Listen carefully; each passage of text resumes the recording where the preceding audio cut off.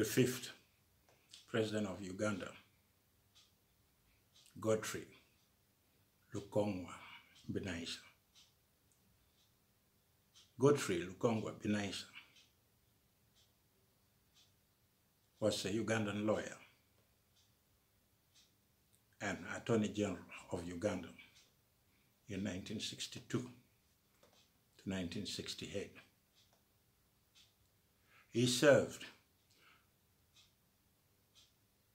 as the President of Uganda from 1979 to May 1980. He was born in Kampala, educated at King's College, Budo, and Makerere College. He earned a LLB in law at King's College, London, and appointed to the bar of Lincoln Inn. Later, he was appointed as a QC, Queen Counsel. He owned a private law practice in Kampala. Binaisa was a member of Uganda National Congress and United Congress Party, which in 1962 formed the first post-independent government of Uganda.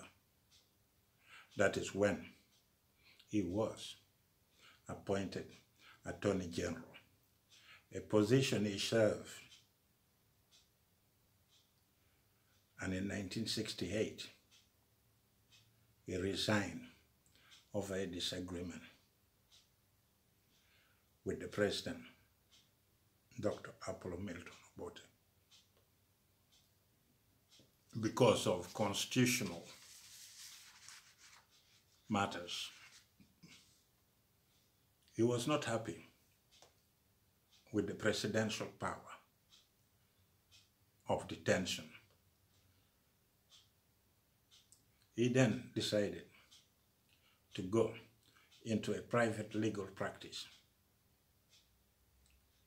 When Idi Amin Dada took power in 1971, he left Uganda and went into exile in the United Kingdom. While in London, he got a job at a London office belonging to Graham and James, an international maritime law firm. After that, he was sent to the United States. He worked as a paralegal for a time at the main office of Graham and James in San Francisco. When he returned to London, at that moment, he practiced law in Mount Vernon, New York, while he was still in the US. He became a member of Uganda Freedom Union, one of several anti-Amin groups in exile. When Idi Amin Dada was overthrown, he returned to Uganda. At that moment, Yusuf Lule was serving as the interim president, a position that took 68 days. On the 20th of June, 1979, Binaisa was appointed the president of Uganda by the National Consultative Commission, a supreme governing body of the Uganda National Liberation Front, UNLF, a coalition of former Ugandan exiles who helped and participated in removing Idi Amin Dada from power. Most of our leaders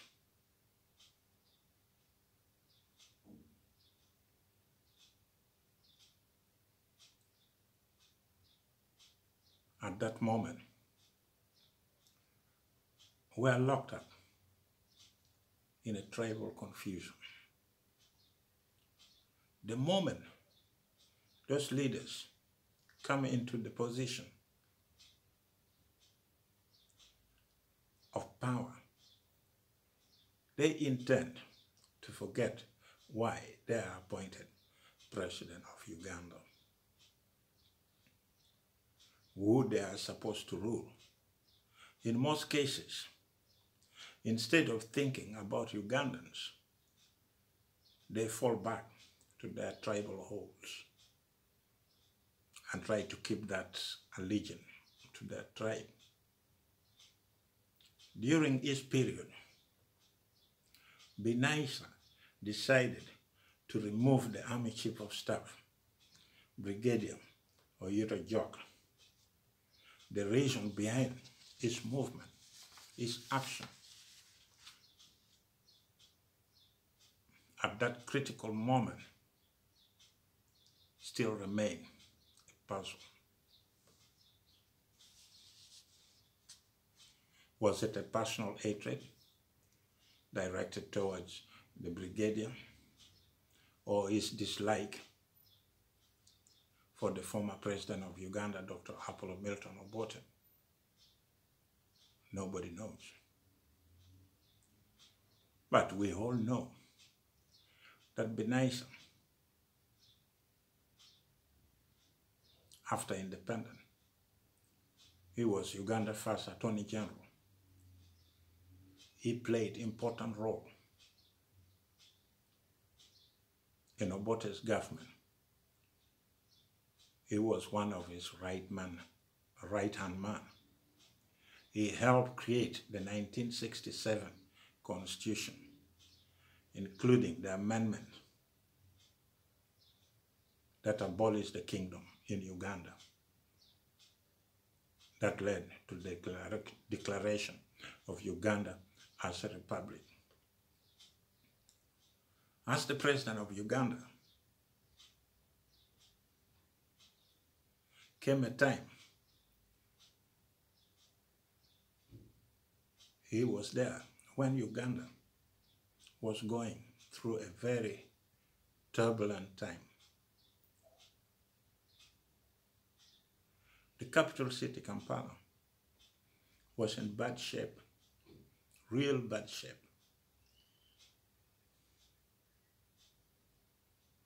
Murder, looting, and robberies was the order of the day. At that moment, many people in central region were not happy that he had replaced their favorite president, Yusuf Lule.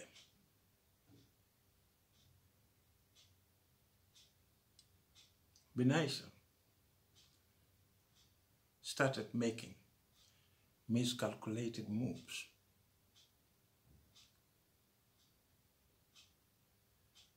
At the moment when he was trying to assert his own control, he decided to use his position to deploy the powerful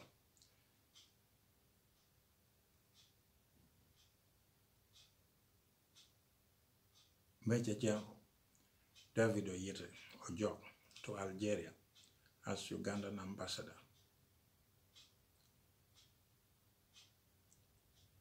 At that moment, one could begin to understand why things were not working for all these people, all these presidents who come and go, who come and go. You cannot remove a professional soldier because you don't like him and then make him an ambassador so that you can get rid of him. That was a real miscalculated move. Binaisa tried to introduce his own system of government. the umbrella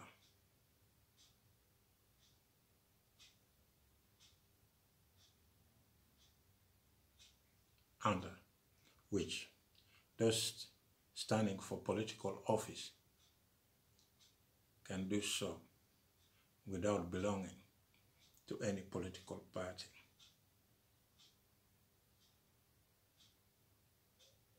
He followed the footsteps of Lule. All of them, the moment they are sworn in as president of Uganda, they forgot the interests of Uganda. All of them got involved in promoting personal hatred and trying not to honor the 𝐾𝐲 agreement. When he tried to remove the chief of staff, it backfired. It backfired. And that is what he should have known before he even started. Because the chief of staff, he was one of the people who fought for the liberation of Uganda from Tanzania.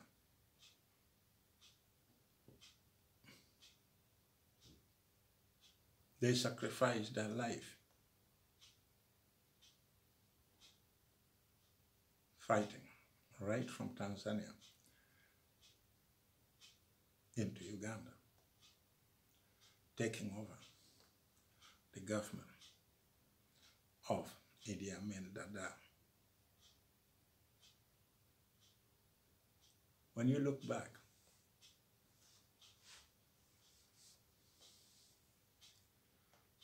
and you look at the action of all these presidents, starting back at the time when we got independent, then you can realize that their story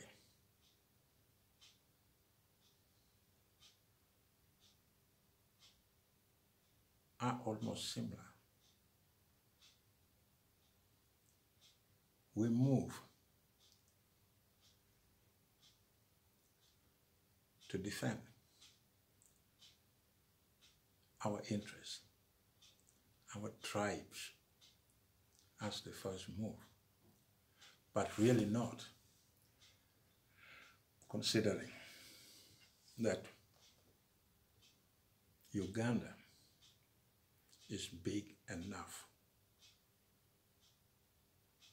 for all of us.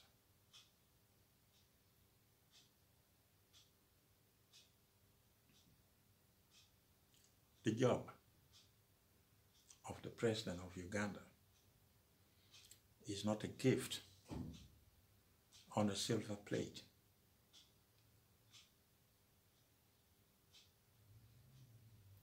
It is a job that is supposed to bring us Ugandan together, to keep us Ugandan together, to make sure that we develop, and those developments are distributed equally among the people of Uganda. But that is what most of those leaders forgot to do. And that curse is still moving on up to today.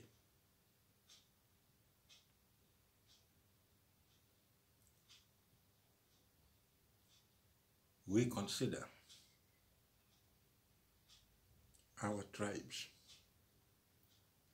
to be more superior.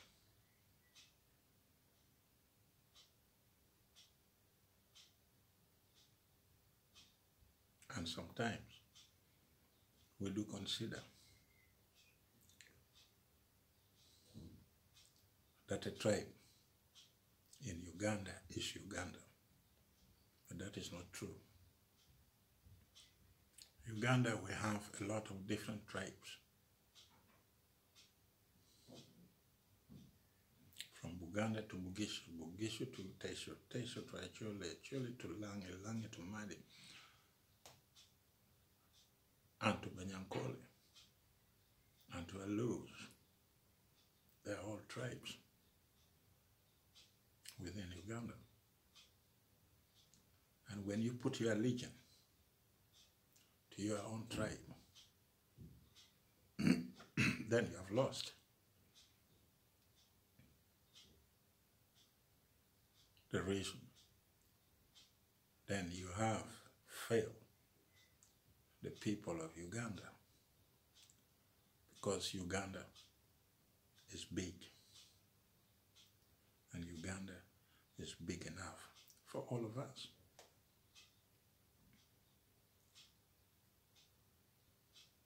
Those type of action, some of us Ugandans never expected it to come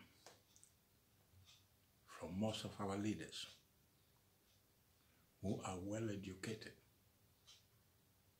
As you see here, he's a lawyer with the title of a QC, the Queen's Counsel. We expected more from him. We have expected more from our leaders. But those leaders, they let us down. It is not the people of Uganda that let Uganda down. It is the leaders we had and the leaders we are having even up to today are the ones who are letting our people down.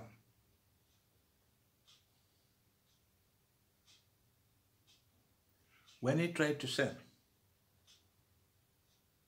the chief of staff, 𝐿𝐴𝐼𝐼𝐼𝐼, to Algeria, it backfired. It backfired because people thought he made a grave mistake. And that is exactly what he did.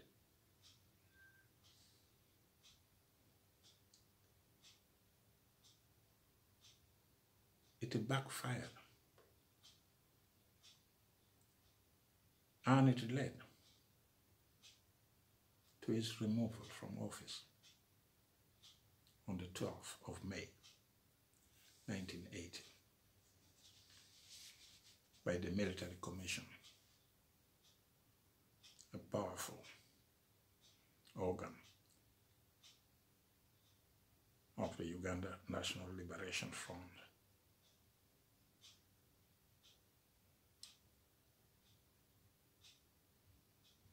Headed by Paulo Muwanga,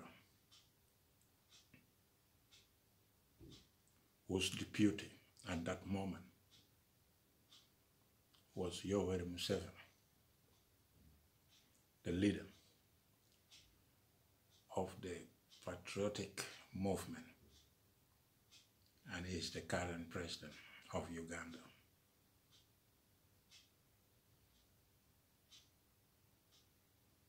When he was removed,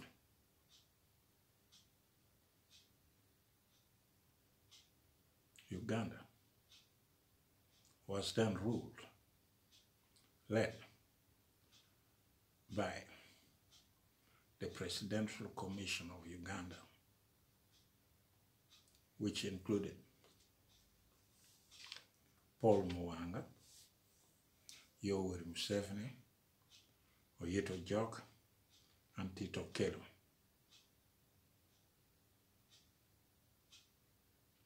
the Presidential Commission ruled Uganda until December 1980.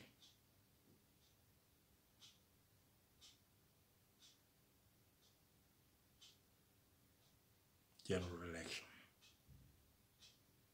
Binaisa then joined the Uganda Patriotic Movement and became the vice president. The election was held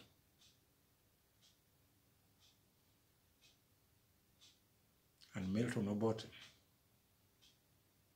Uganda People's Congress, won the election.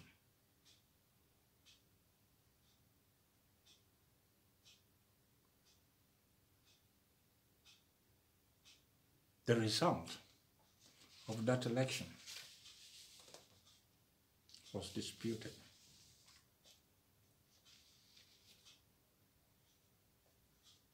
Leading to Yoweri Museveni to launch a guerrilla rebellion.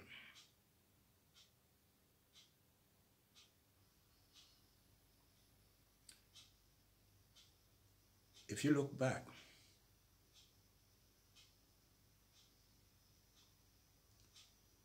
the development of the current movement political system, which is now being used by the National Resistance Movement, is based on Binaisa's ideology of umbrella.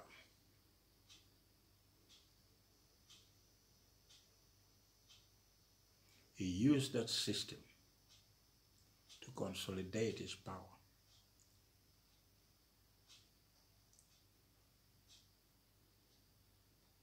Seeking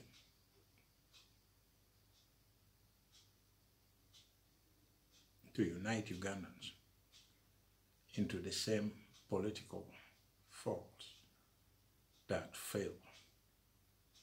As I said before, most of our past and present leaders lost their way. And we all know that the truth always circles back to where it started.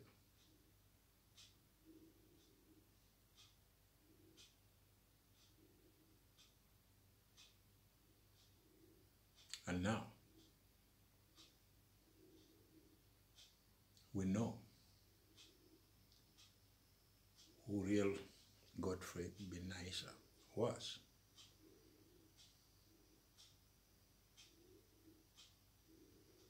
He was a UPC at one moment, and he became a national resistance movement at another moment.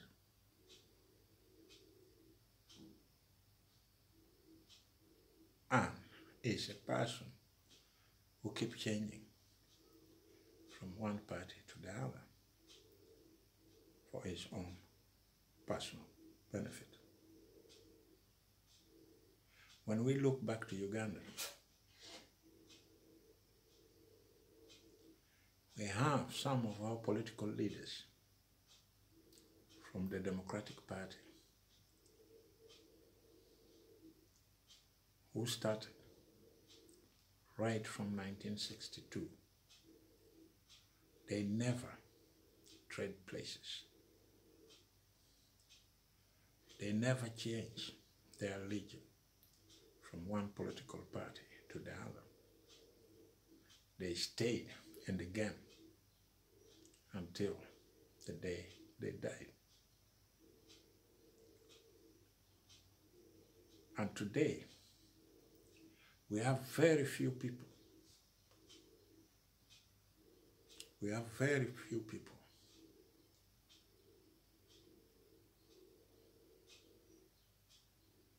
who stays with one political party and then die as the member of those parties. We are just changing. If they tell you, I'm going to give you a little bit of money, you just move. And the people of Uganda is now reaping the mustard seeds of hatred. A road we should have never traveled. It was something not worth fighting for. Thank you for listening. Don't forget to subscribe. I will be back.